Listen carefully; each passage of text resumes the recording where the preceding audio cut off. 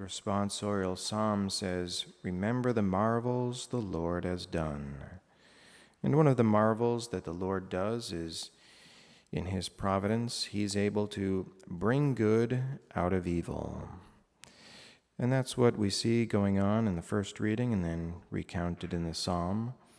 In the time of Jacob and his 12 sons, the other sons sinned by selling Jacob to the Ishmaelites for 20 pieces of silver. And God foresaw that sin, but he also knew how in his providence he would bring good from it. In fact, the responsorial psalm and Joseph himself would say, "He sent a man before them," that is, God sent a man before them, Joseph, sold as a slave. So did the brothers sell Joseph as a slave, sinning, and send Joseph into Egypt? Yes, they did.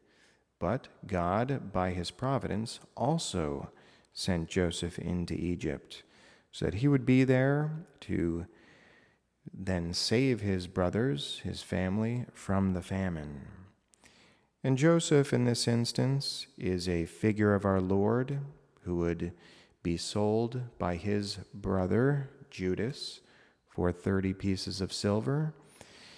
And God, foreseeing that sin, would bring the greatest good out of it, the redemption of the world.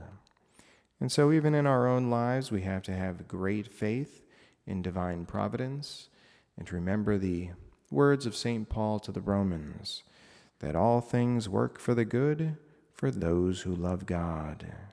And so our simple task is to love God as much as we can and to trust that everything will work for good. In the name of the Father, and of the Son, and of the Holy Spirit. Amen.